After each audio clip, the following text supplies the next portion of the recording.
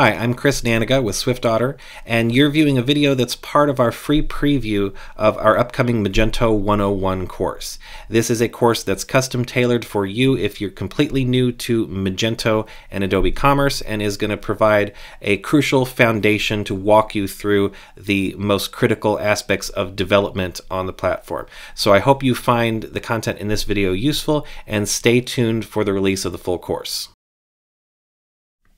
Now that you have some familiarity with common Magento CLI commands, let's talk about the practical application, the routines that you're likely to get into as you're developing that involve the use of these commands and some other steps as well. And the reason that I want to spend some time talking about this is just because with all of Magento's layers of caching and code generation, it's the most frustrating thing in the world when you're starting out, when you have just written this chunk of swanky code and are just wanting to see it take effect.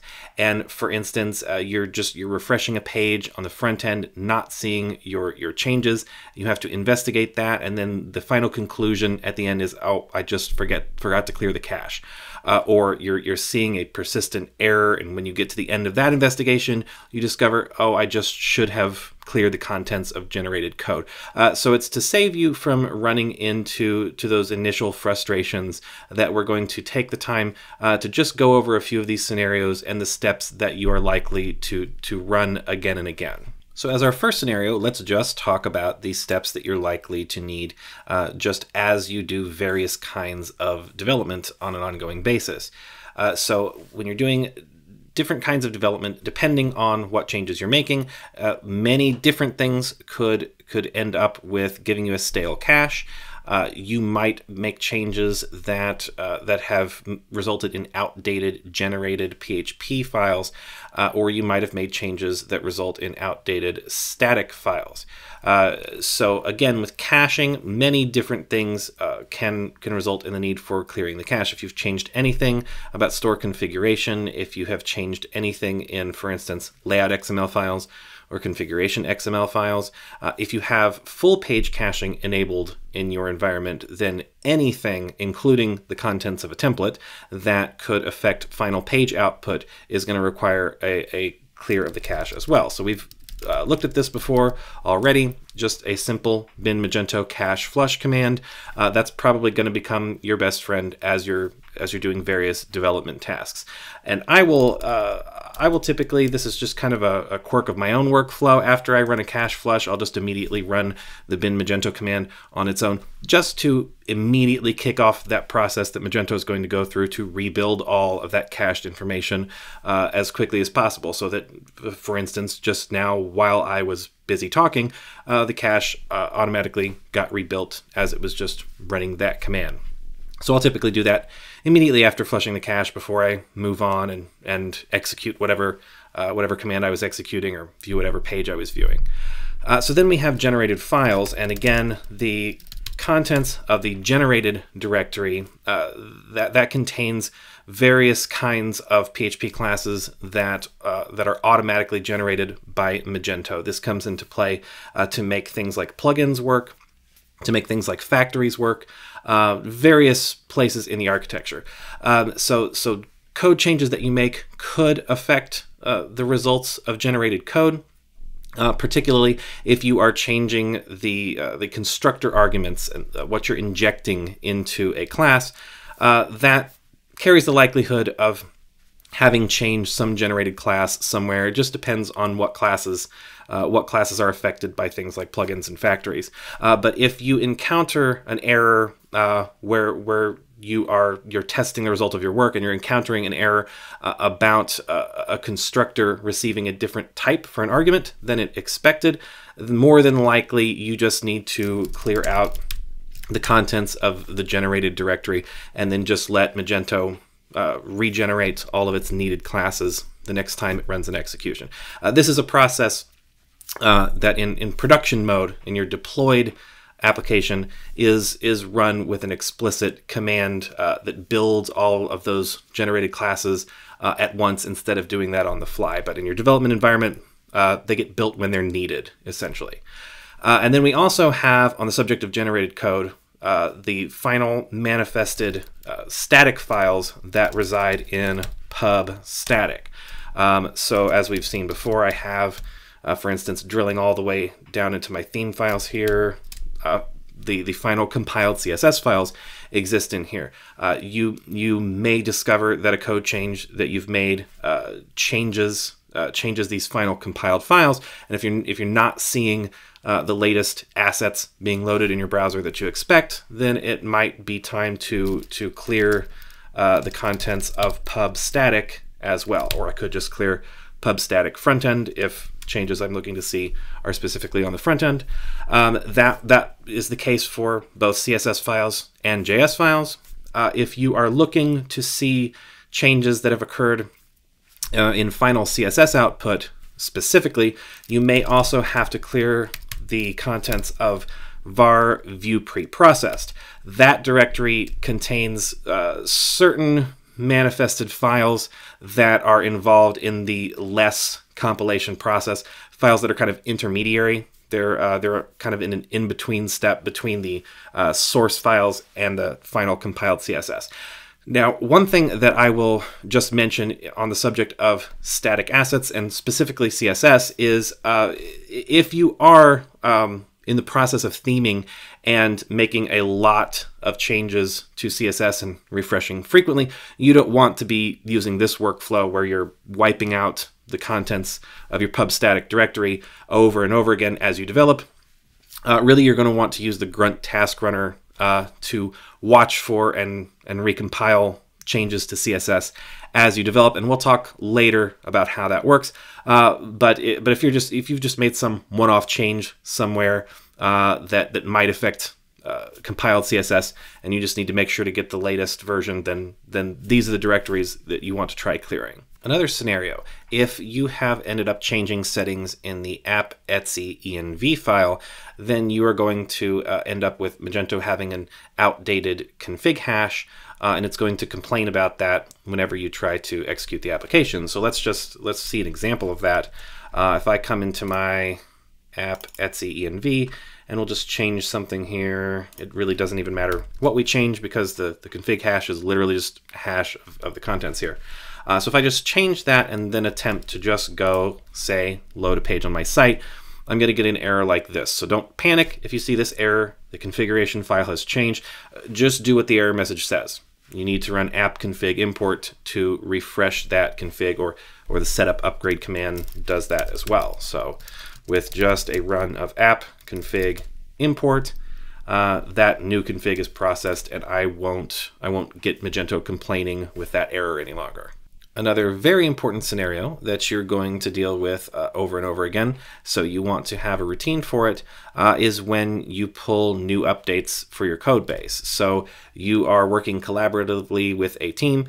You have the state of your own local code base where you've been working on certain changes, but there's upstream changes in the GitHub repository that you need to pull down to update your branch. So if you've just run a git pull, or you've just run a rebase, or you've just merged an upstream branch into your local, you should consider the implications, the possible implications of that, and the things that might need to be refreshed in your environment.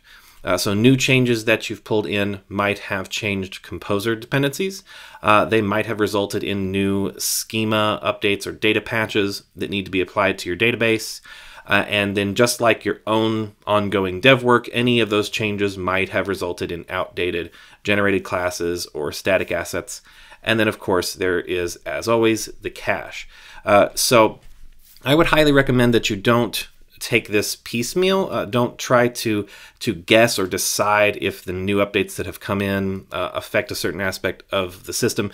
Just get some routine steps for yourself that you always take to refresh your environment. So after I have pulled in new changes, the first thing I'm always going to do is a composer install to just use the current state of the composer lock file to update all my composer dependencies, make sure that it's exactly the same state as whatever's upstream. And then, of course, a bin Magento setup upgrade is the process that is going to apply any schema updates or any data patches and make sure that my database and the state of it is in line with what's represented in the current code base. Now, like we've mentioned before, this setup upgrade process does a few other things as well. So on the topic of possibly outdated static assets, this is going to result in clearing your pub static directory for you, so you don't have to do that as a separate step. But we do want to remove the contents of the generated directory just in case anything has changed there.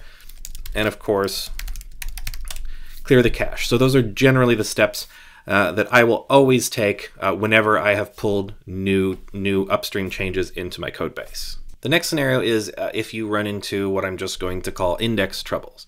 So Magento relies on indexes for several key pieces of its architecture. The place that's most visible that you're likely to encounter is in a product listing. So you're viewing a category page. The data that determines whether products show up on that page is coming not just from the actual attribute values saved for those products, but the index data in various indexes, the pricing index or the index for category and product associations.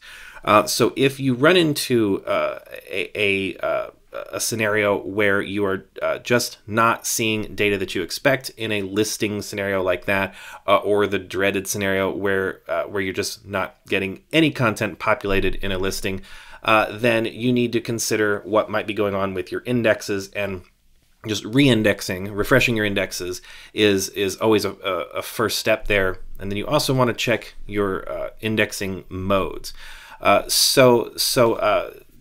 Running a reindex, we've looked at it before, is just with this indexer reindex command. This will refresh all of my indexes.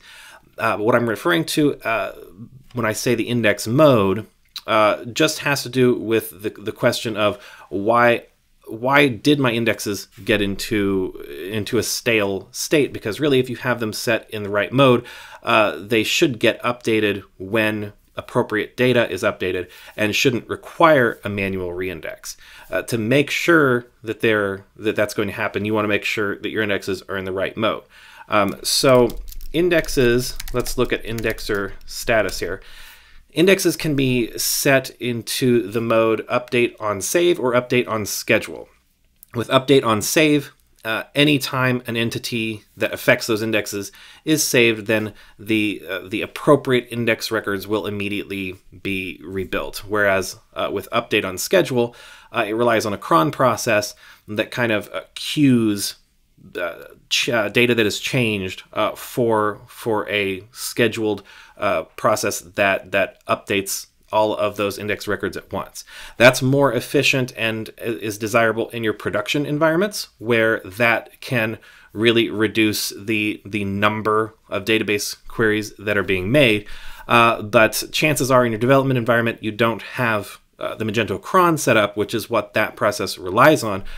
So if you have your indexes set to update on schedule in your development environment, you're probably going to end up dealing with stale data in your indexes. So this status command shows us what the mode that is set on all of our indexes is. Mine are all set to update on save. And it's just worth noting that this can also easily be seen in the admin and can be changed in the admin. So if we log in here, and we're going to go to System Index Management, this is where I can view all my indexes, and the mode will be shown here as well. And if they were set to the incorrect mode, I can select them all and change them here. There's a command line command for that as well. Indexer set mode, and then you just give it the name of a particular index, one of these IDs, to set the mode. Let's look at the help documentation for that, because the actual string that you need to pass in for setting the mode is rather specific here. So you need to pass in the mode real time for update on save, or schedule for update on schedule. And the last scenario that I want to consider here is when you have imported a database. Inevitably, once you get your site into a deployment workflow, you're going to have higher level environments. You're going to have a production environment, probably a staging or a QA environment that have their own database, and periodically you're probably going to end up taking a dump of a database on a higher level environment and re-importing the version that you have on your local development environment, or you might have other reasons that you end up wiping out your local database and re-importing from some source. So that's the last scenario that I want to talk about here, just considering the implications.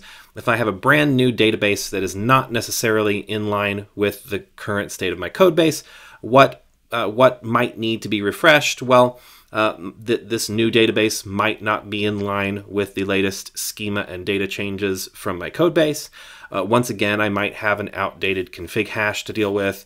And this is a scenario that might be the most likely to result in possibly outdated indexes, or depending on what data was left out of a certain MySQL dump, might even result in completely missing index records. And then, of course, the cache. So if importing a new database, just keep in mind most of those same steps that we've already talked about. You want to run a setup upgrade. This would be a scenario where routinely I would recommend just running a reindex and, of course, flush the cache. A lot of these steps might seem like a no-brainer to you, and if that's the case, that's great. But Magento just has a lot of moving pieces that other frameworks don't necessarily have, and a lot of ways in which the state of your development environment can become stale. So just to save the frustration of possibly dealing with what ends up being a simple problem but is hard to diagnose, it's good to have just spent a little time talking about these common scenarios, and for you to kind of get a set routine in your mind of the steps that you want to take when certain updates happen.